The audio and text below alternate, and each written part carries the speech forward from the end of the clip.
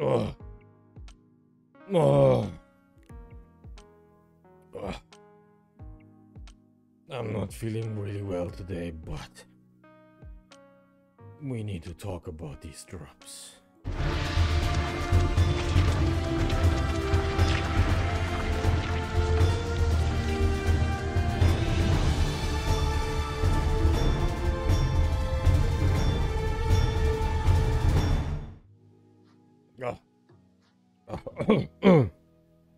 Okay, before we talk about these drops, we start with the Veve Community update. I don't run through all the updates, I just give you a quick heads up in case you haven't heard about it yet.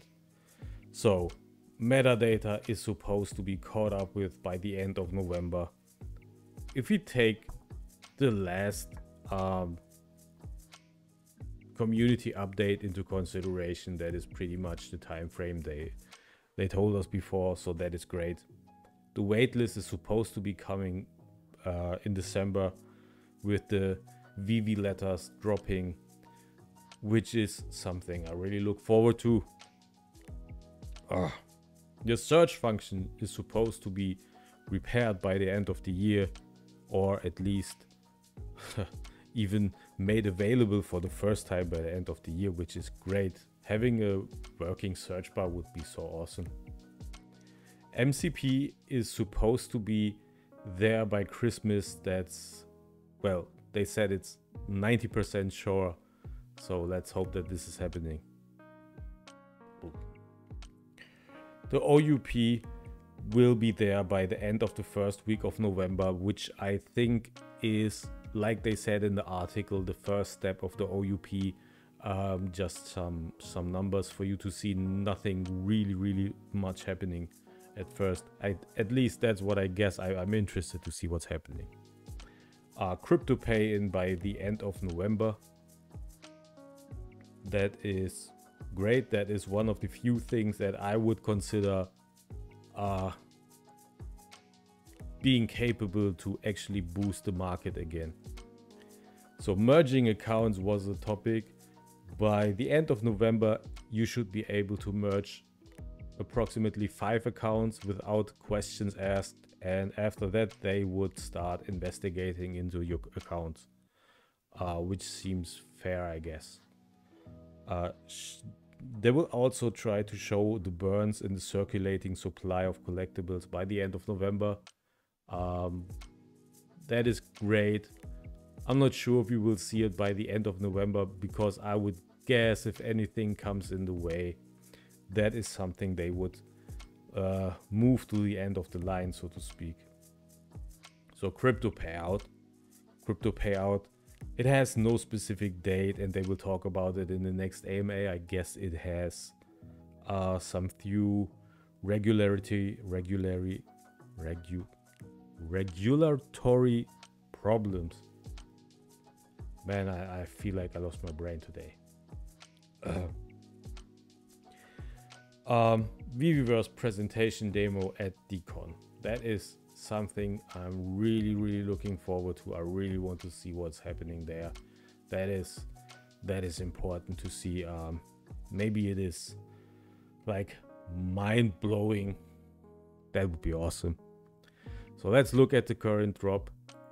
Today's drop on Veve: Werewolf by Night, first appearance. That is happening in Marvel Spotlight number 2 from 1972. A highly sought after spec book for the last few months, or maybe even more than that. Prices have skyrocketed, but now that we had the first appearance of the Werewolf by Night on Disney Plus already, I see a possibility for prices to cool down instead of going up. So yeah, I have no idea what this will mean for the future of this book or for Veve. I don't know. It's going to be a super limited drop. That means 10,000 editions, but the price stays at $6.99, which makes sense since this is not a super expensive book, but it is expensive. Don't get it twisted. It is really expensive. The problem with this book is the regular cover with all that red. You don't find copies of that in 9.8. There's literally one copy on the CGC census that is graded with the 9.8. But you have 23 9.6s, you have 77 9.4s, and even 89 9.2s. And after that, they go into the hundreds. So anything beside a 9.8 is pretty obtainable. A 9.8 is a single thing. And I don't have a price for what someone sold the 9.8 for. The last price I got is a 9.6 from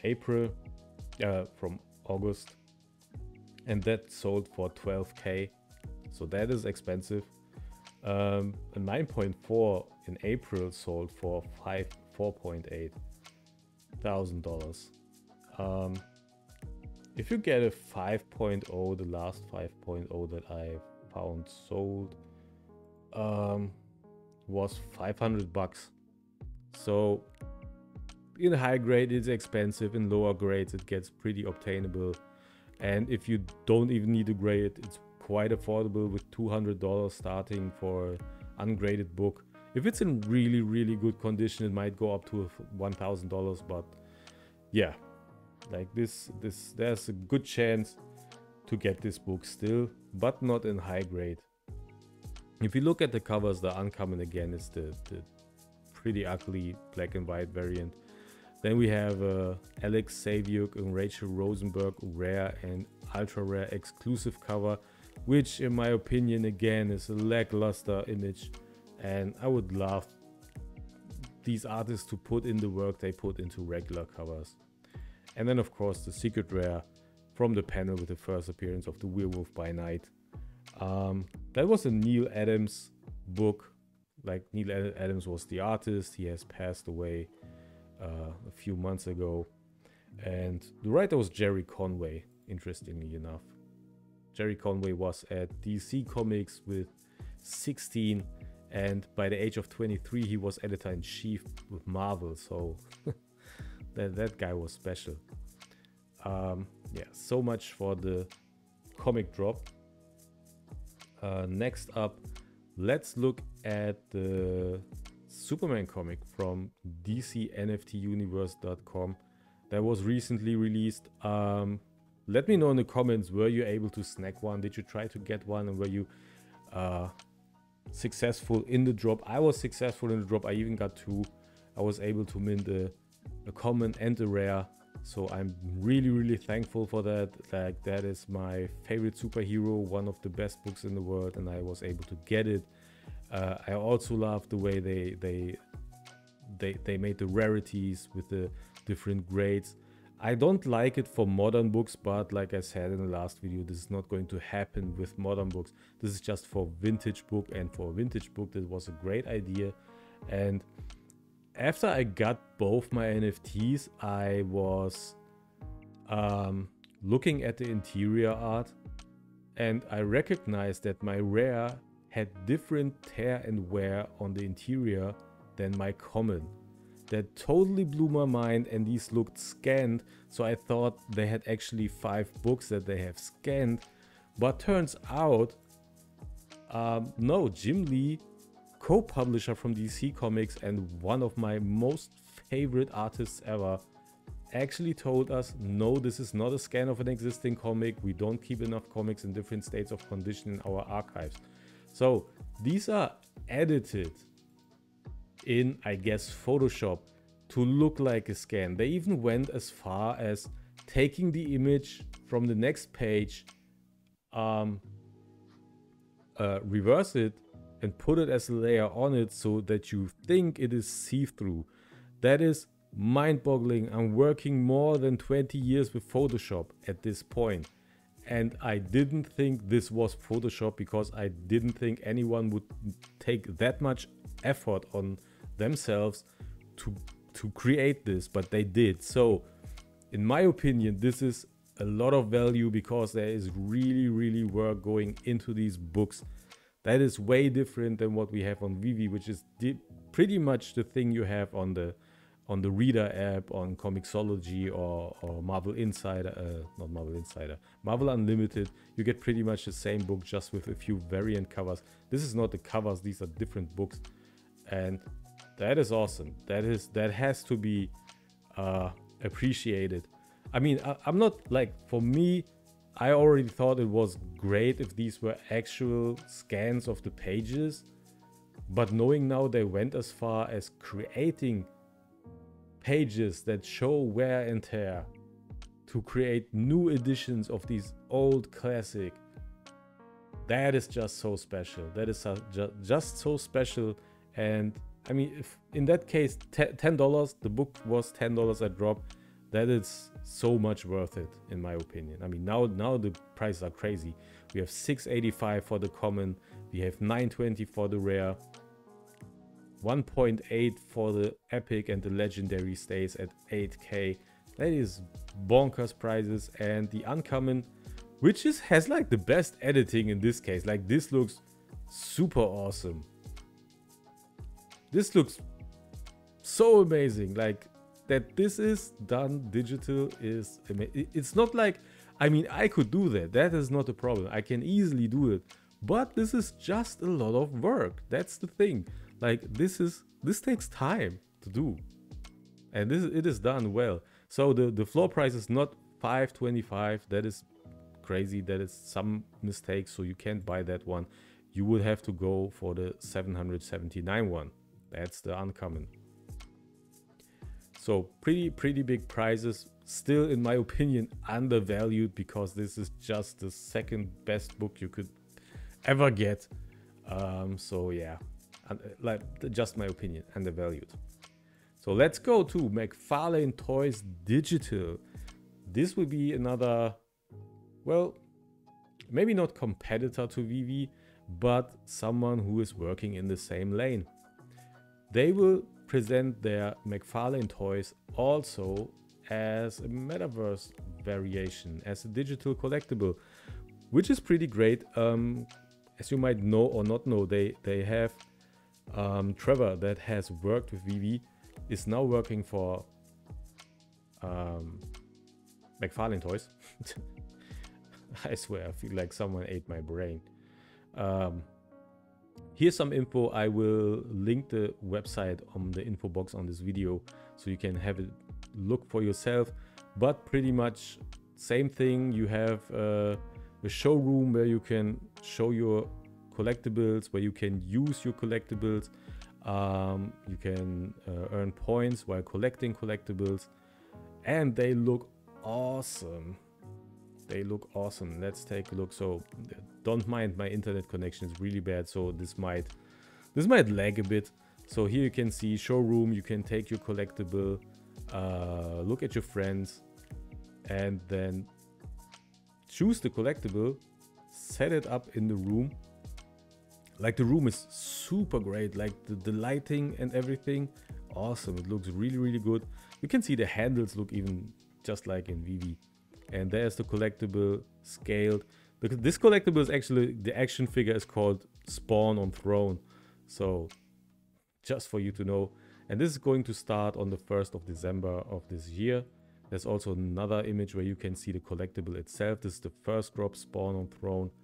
And just look at the detail, at the texture, and there's even bloom on the collectible. Like it's kind of glowing where the light hits strongly, like on the mask or here at the knee.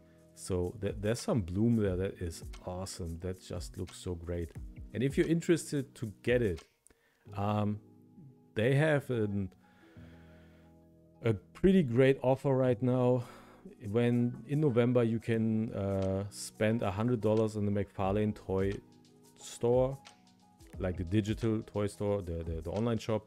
If you spend over $100, you get NFT free of this first drop. So that is awesome, but it's as long as supplies last. So that is going to be interesting. We have no idea how big the edition size is. So either way, there is a possibility that so many people will order stuff from the McFarlane Toy store that there are no editions left. there is a possibility that there's almost an infinite amount of editions, and we don't know what the price is going to be at the start of December when this thing actually drops. So tough call there. I don't know what I will do, but I will think about it. I mean, in my opinion, McFarlane Toys has some of the best stuff around, so I would gladly spend $100 there. Actually, I saw some few pieces like the Dr. Fate statue from the new Black Adam movie. That looks banger, and it's like $130, so you're cool with that one. Yeah, but aside from McFarlane Toys, there's also Oddkey. Like you know, Oddkey is one of my favorite places right now, and they also have a drop, Headless Gunslinger. And I was so surprised. This is an image taken from the Solana wallet, and this is going to be a 3D collectible. As I saw this video, I thought, okay, that's nice. It's a 3D collectible, so you have a video of a 3D model. No, this is not just a video of a 3D model. This is how it is going to look like. And yeah, it's an actual 3D collectible that you can use. Of course, it's the Gunslinger Spawn. In a nice creation without head, but with a pumpkin head, so that's pretty cool. Looks great. The numbers, this thing is going to release today also, so if you want it, it's happening today, 12 PM EST. There's going to be 100 pieces. 70 will be available for OCT. OCT is the Oddkey Community token. I talked about this a lot. If you own Oddkey NFTs, doesn't matter if you got them for free or if it's the ones you have bought, you can stack them, and stacking them will grant you OCT. You get different amounts depending on your NFT. And yeah, this one is going to be 333,333 OCT. That's 70 pieces available for that. Then you will have 27 available pieces for 3.3 SOL. There is one on auction. It is already on auction. Depending when you watch this video, it might be already too late for you, because the auction is ending in, while I'm on this recording, we have the auction here. So it's 17 hours, 18 hours from now on, and this video will go live in a few hours. So, and it's already at 7 SOL. Wow, last time I checked a few minutes ago was still at 6 SOL. Now it's already at 7 SOL. So it's the first mint. That's why it's quite a bit expensive, but awesome. That is really, really awesome. There's also 2 pieces that will go out in a giveaway. One has already been given away. Then there's another giveaway coming. So that means a total of 100 pieces. So this is a very rare NFT. I really hope I can get it. I have more than enough OCT. I was pretty good at accumulating OCT in the last 2 or 3 months. So I'm good on that side. I really hope I can make it. So I guess that's it for today. Yeah, let me know in the comments, were you able to snag a Superman comic? Are you going to buy at the McFarlane store to get this NFT? And are you going to get this Oddkey NFT? I love Oddkey. It's the best community I've been in lately. And yeah, I'm really, really happy about this drop. I'm so amazed that they are already able to throw out a 3D drop. Can't wait. I wish you all luck with your drops. Let me know, leave a like. And if you haven't subscribed to this channel, bye-bye. I guess I get to sleep now. I feel like someone took my brain. Wow.